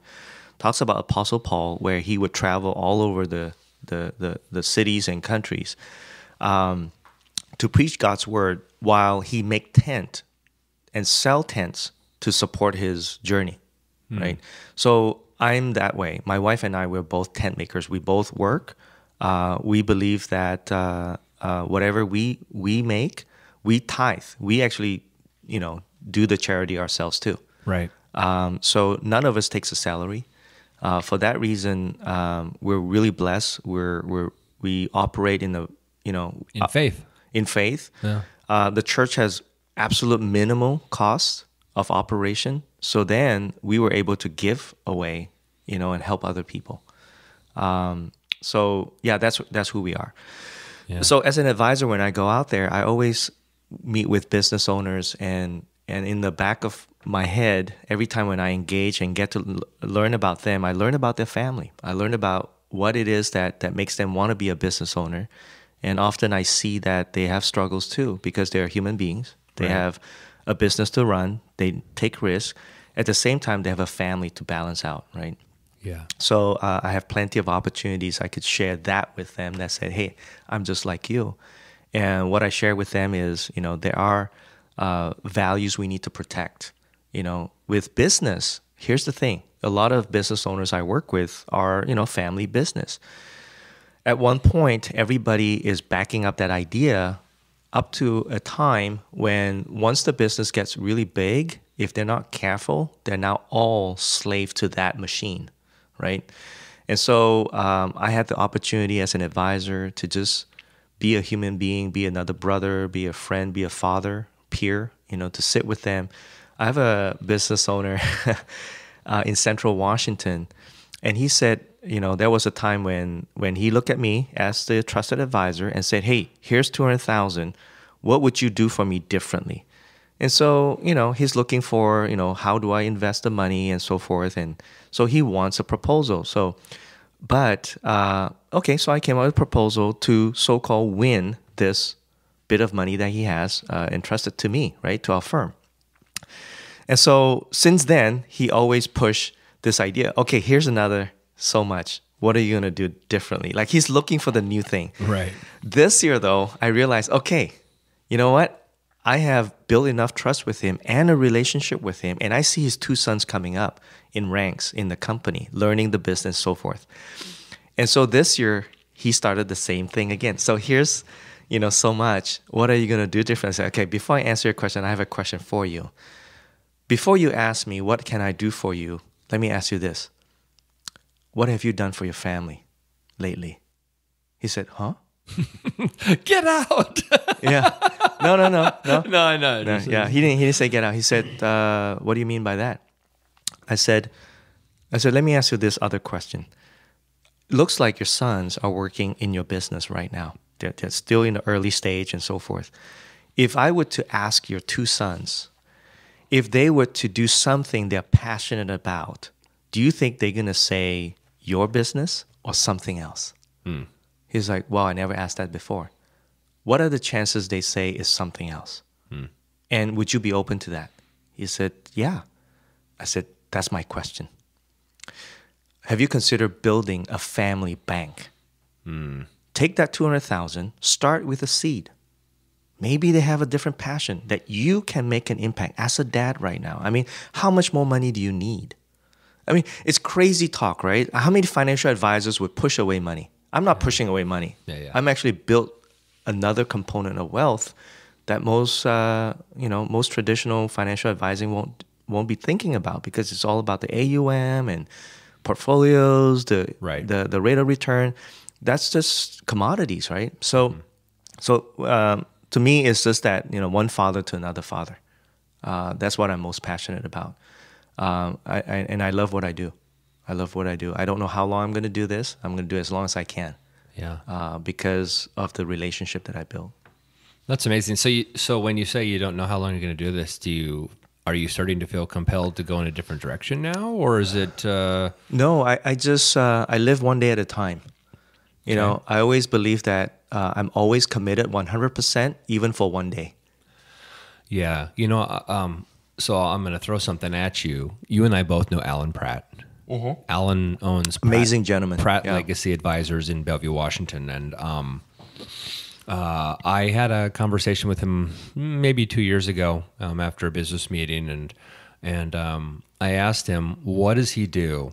What does he think he does that sets him apart, or what does he do every day? What's his habit that he feels he's successful, or excuse me, that helps him remain successful?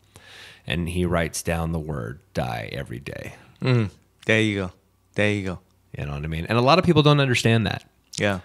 Because it is very much a biblical concept. Yeah. You want to explain how dying every day helps Admand Wong? Well, I would imagine perhaps he is also in the same by the way, I like to create words for my convenience. Yeah. Maybe Asian inventions. Yeah, Asian invention. I want to say the word mindset, but I want to use the word heart set. Oh, nice. There you go.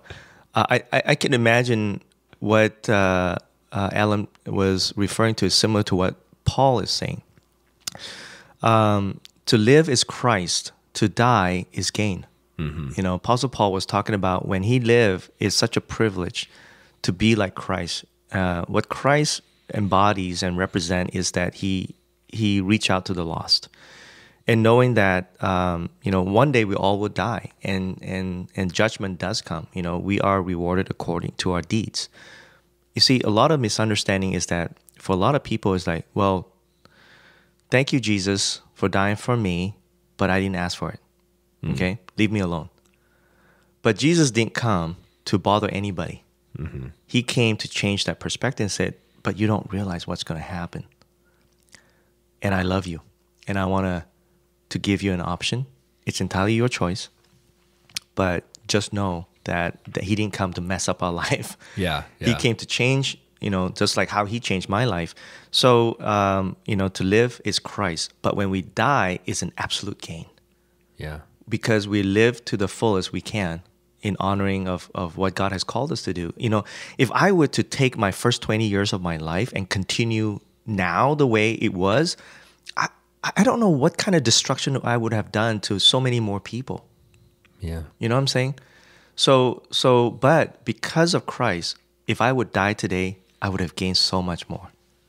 So I'm totally in that camp with Alan Pratt. I had several meeting opportunities with him. I wish I get to know him better, and he gets to, we both get to know each other better. But I look forward to that. I think the time that we had together was really short. It was in a business setting. It was in his workshop. I really can see that he's a man of God. Mm-hmm. He has a Holy Spirit that guides him in his work with his client. So you've heard me talk about this before, the 97-3 rule, mm-hmm. right? I believe everybody is 97% badass at something. I know you're really, really good at the things you do. And I know we're sort of, as people, everybody, we're limited. We can only do so many things. And we can only choose to do a few things really, really exceptionally well because, right, if we spread ourselves too thin, we're not going to do anything really well. But what doesn't Admand do well? Well, what are you bad at? What are you missing? Like, what's the thing that's missing, and what do you need other people to help you with? Yeah, I appreciate that. I think I remember one of the meetings, I get to write on the board my so-called weakness. Yeah. And patience. Patience, yeah. The funny thing is, patience is also my strength. At the same time, it's my weakness, depending on what I'm dealing with. My absolute weakness is patient with, because I'm not good at it. That's why I have people that helps me. That's why I would say, come please help me doing forms, doing processing. There's a time when I started the business, I did everything myself. And I just spent way too much time doing the forms. I'm not saying forms are bad, and I'm so... Or you're above it. Or... I'm above it. No, they're so important because those are my clients' information. Mm-hmm.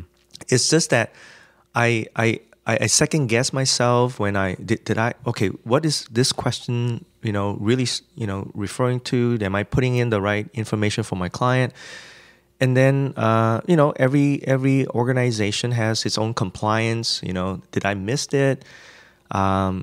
And so I take too long because I would double check everything, right? I want it to be perfect because when I turn in the form, I don't want it to come back and say, hey, you missed that.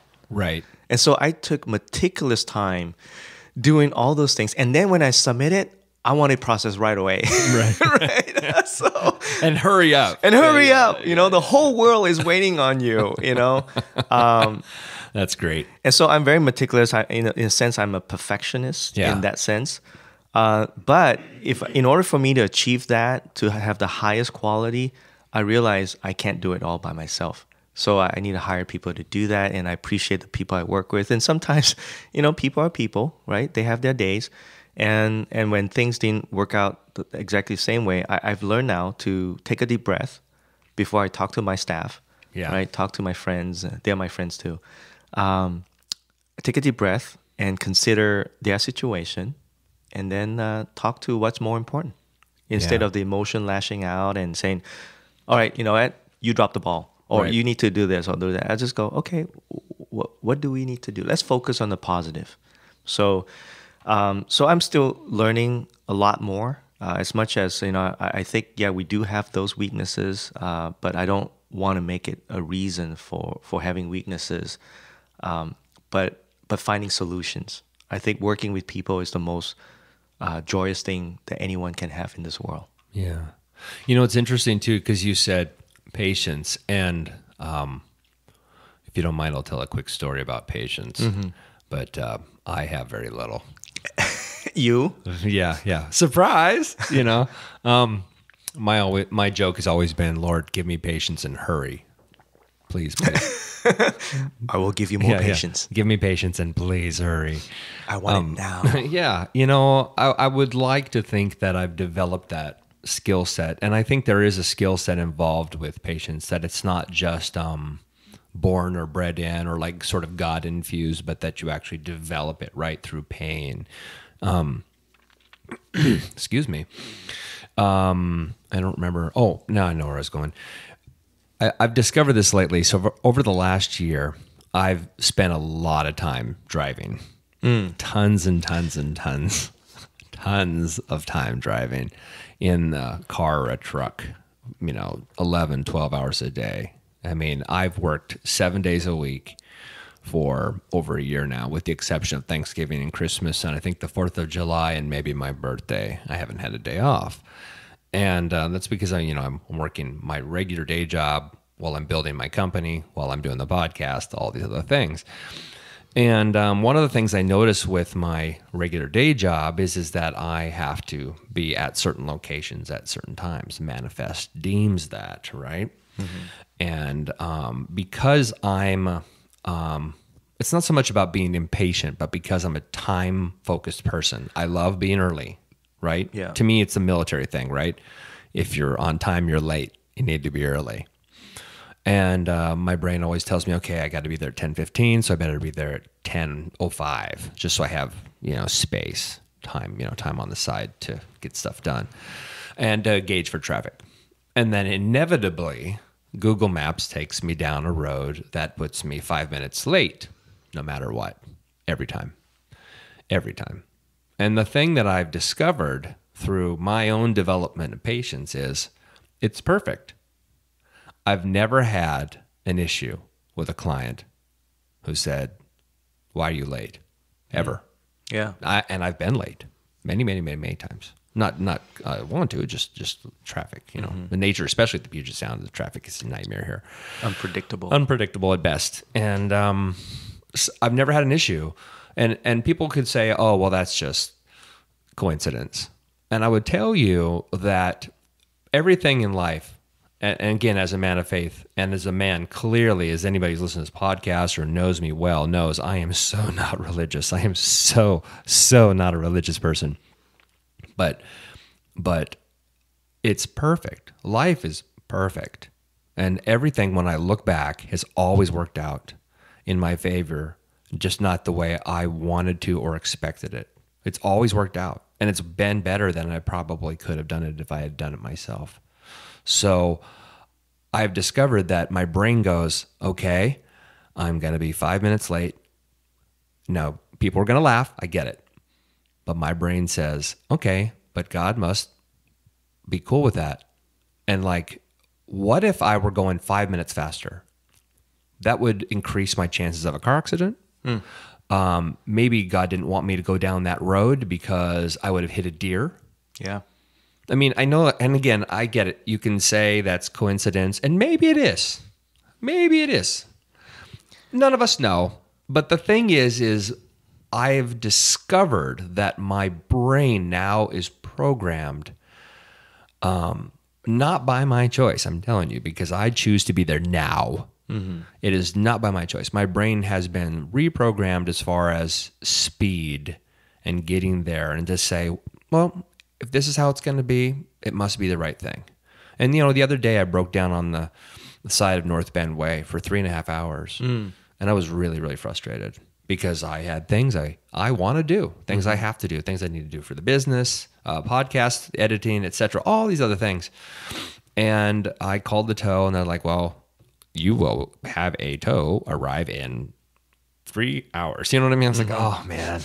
And so what I did, I sat on the side of the road and made business calls. And people go like, well, yeah, duh, dude, you're just being efficient. And yeah, I was. But the thing is I wouldn't have done those things. I would have driven back to the shop. I would have raced over to the coffee shop, stuck my headphones on, edited my podcast, and I wouldn't have made those calls. And some of those calls ended up being very important. Yeah, and thank you. You called me too. Yes. At that time. Yes. I mean, you're just that relational connector, and that's your gift. I That's love people, buddy. Yeah, and I'm glad you shared that, because I think for a lot of times people just take their situation as a doomsday, and woe is me, right? Why me, God? I've done that a lot, though. Yeah, we all do. We all do. Very hard on the sleeve. I mean, it seems like over the last few years, I mean, it's been an excuse. But I mean, I just constantly blaming my circumstances. Yeah. This hasn't worked out for me because X. Right. Or look at this. Or, if I wake up today, I'm in a good mood. I wake up tomorrow, I'm in a bad mood. And I just make sure everybody in the world knows it. Right. That's definitely my weakness, is my heart on my sleeve. Yeah. Yeah. Well, we're growing. I'm glad that, especially this year, so many things happen in your life. And I know I'm not always there for you. You are always there for me. Well, you may not be there in the way you would like to be, right. But you're always there in a way that I need you to be. You've always been there for me.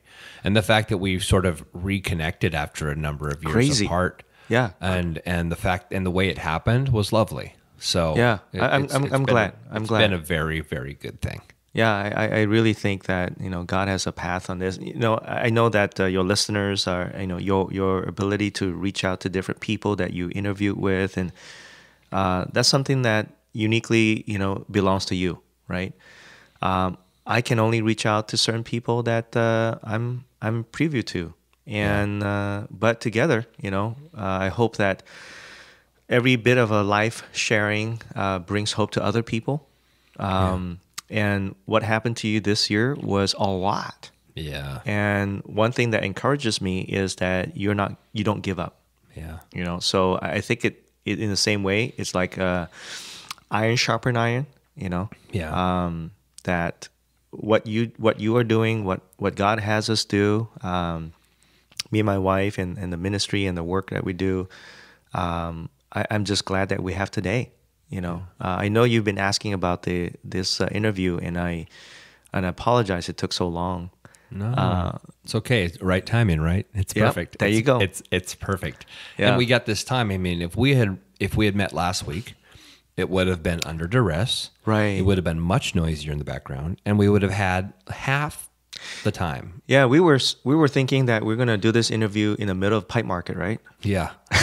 Yeah, exactly. Where the flying fish is going on and the singing. Not good. Not good.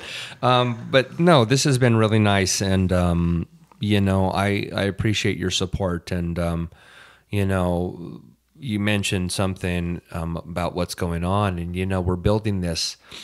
So for those of you who don't understand yet really what the ultimate goal of Rockstar Superhero is we're building an institute, and the idea is to get incredible business leaders in a number of different communities around the country and maybe around the world to formulate ideas, to work together, to do business together, to mentor, to educate, to teach, to love, to support, and ultimately to do superhero type things, right? The idea would be that if Edmund and I are doing business together, we're serving each other's business and serving each other's life, but ultimately our goals are to be heroic. Our goals are to be legacy minded, right? To think long term, to do extraordinary things for people, because it is always and always will be. Life is about people. It's about people. And when you went to Haiti last year, I have to admit, I was both, well, I was envious that you were there. And also at the same time, I was like, man, it must be hot. Like it had to be so hot and humid. But I wish I was there. I wish I was there serving and doing a good thing because I long for that. Well, here's the funny thing. It took us 2 months to prepare our mindset and heart set. Here again, I use that word. Yeah. And one of the things I did talk to a team of 7 was I said, first of all, here we are coming from America, going to Haiti, right? We're bringing goodness. We brought 21 luggages or items with us, just full on carry. And a lot of resources poured into that. And I said, first of all, before we think we're so fortunate, we're the giver, I want to say this to the team. I said, first of all, a lot of them have something we don't have. So don't think that they are lacking just because we're the giver. Right.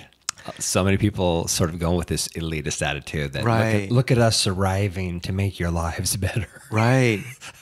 So it skews the idea here of real human, amazing human being connection, right? Right. I said, number one, they probably have a lot more joy than we have. Yeah. Right? Because they don't have anything. What do they have? I mean, when we go there, literally, they have each other. Yeah. They know each other. Yeah. By families, they live in villages. In so many ways, we live in cities, but we're so isolated. Yeah. Right? So I prepared the team that way in knowing that such a humble, perspective. And when we go there, it was so true. Yeah. Now, we do empathize they have sicknesses, right? Because they don't have clean water. But when it comes to their human relationship, they have each other. Yeah. And that was just one thing I want to bring back, is to learn from each other, no matter what our economic state, is. And so it was great for Jaden to see that, because when he went there, all the kids were, it's so funny in Haitian, they see us, they usually see Americans, Caucasian. Okay, suddenly they see Asians there. Yeah.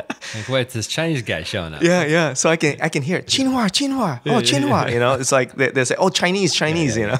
We're like, oh, okay. And they are fascinated with Jaden, how he he wears very simple things, but they're all sports related. That's all Jaden's clothing are. Like soccer clothes. Yeah. And they're like, oh wow, they're touching his material, touching his hair, and all that. And Jaden just felt like, I want to give more. I said, don't worry, just remember this. We're there to learn, and I want you to know that this is something that you understand. You are privileged. We are all privileged. At the same time, we are to be humble. Yeah. By the fact that there are a lot of things they have, most of us here in America don't have. Yeah. So we're actually more poor than they are. Yeah, it's so true. Right? It's so true. I when I went to Japan in 1998 the first time, my girlfriend at the time, my wife now, she knows I love roller coasters, and so she took me to Osaka Expo Land. And while we were standing in line for a roller coaster, all of a sudden I felt a tug on my shirt, and I turn around, and it's a little Japanese boy, and he said, "Hello. How are you?" in English. And I said, "I am fine. What's your name?"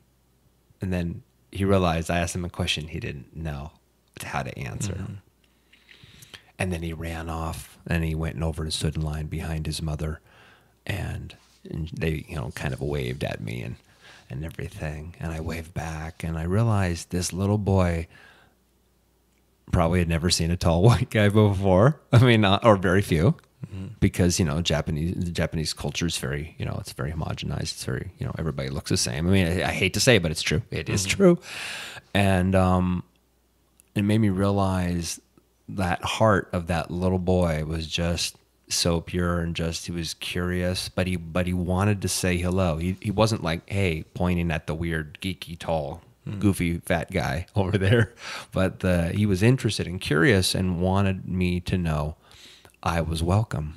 Wow. And that really hit me. And I was like, oh my gosh, I don't get this in America. I don't get that simple thing. And you know, you said what you said a second ago. It reminds me that, you know, what do we do nowadays?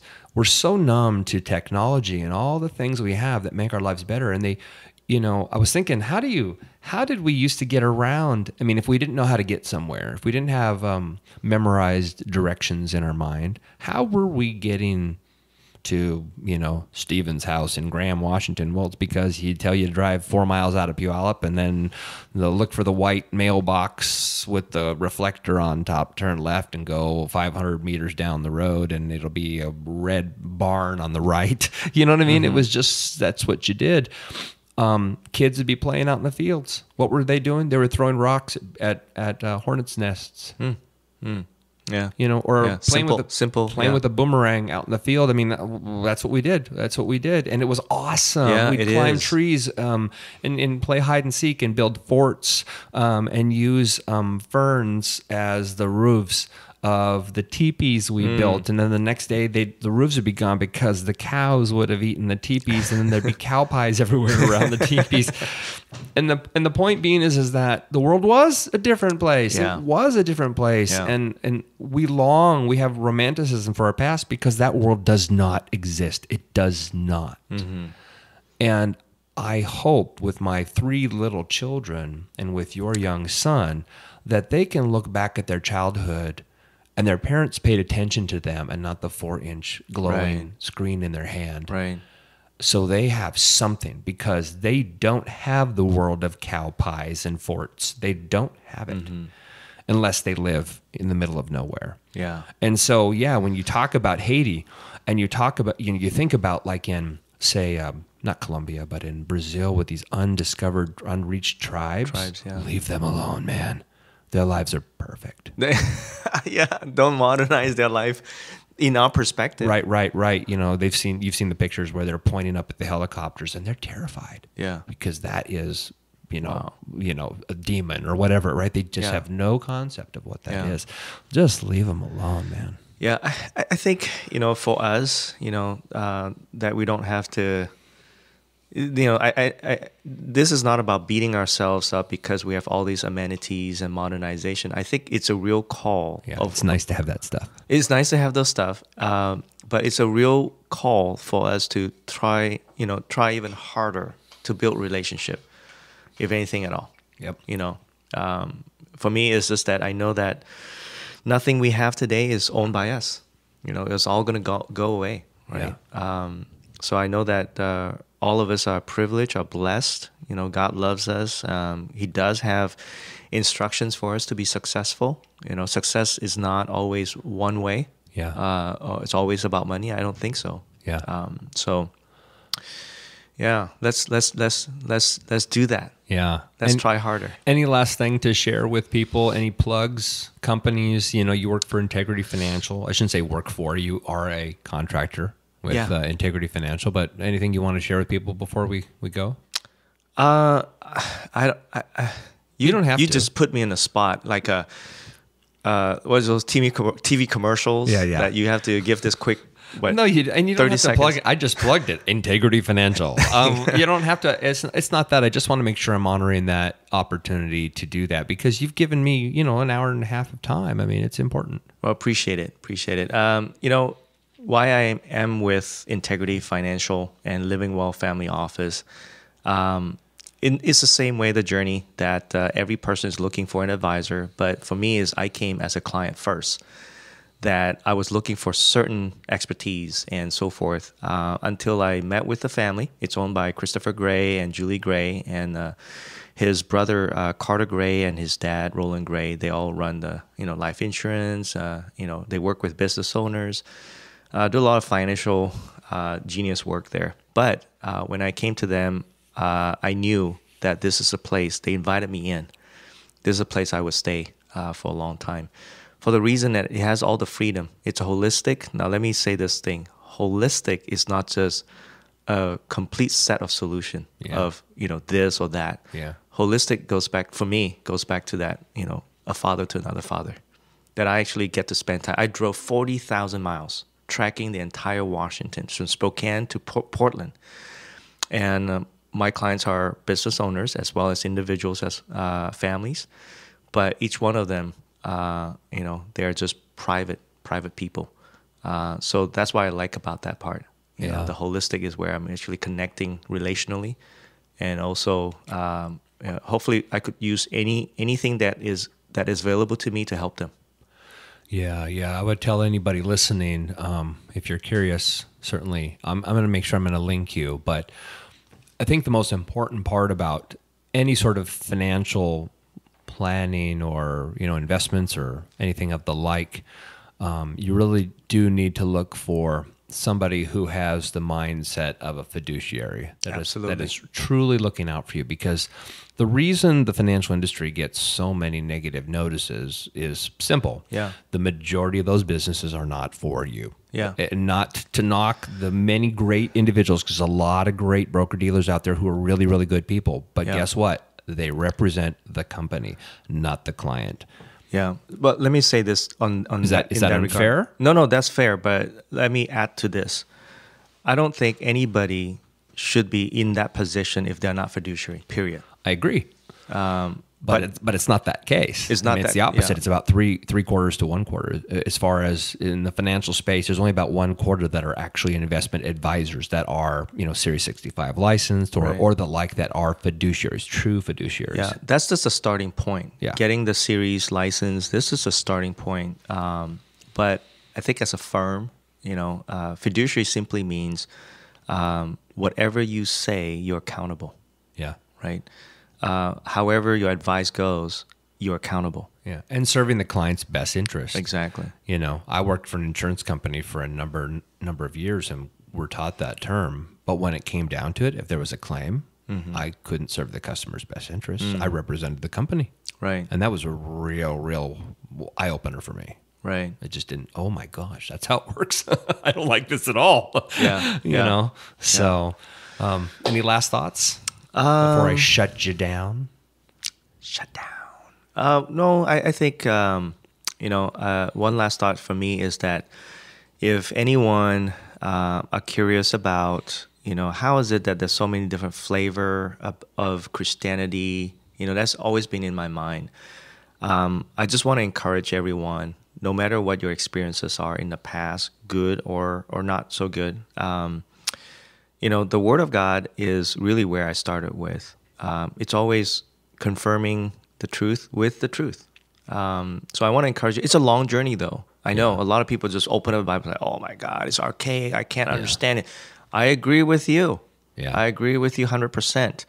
But with patience, if it's important to you, I know that you're going to find truth. And nothing more that I want in this set of my life. I don't know how long I'm going to live, but I don't want to live in deception. Yeah. Right. So I want truth. Perfect. Yeah. Perfect. I love you, buddy. Love you too. All right. Thanks for being here today and helping me out. I appreciate this. This is really cool. Yeah. No. Thank you. All right. Thank you for taking time. Rock and roll.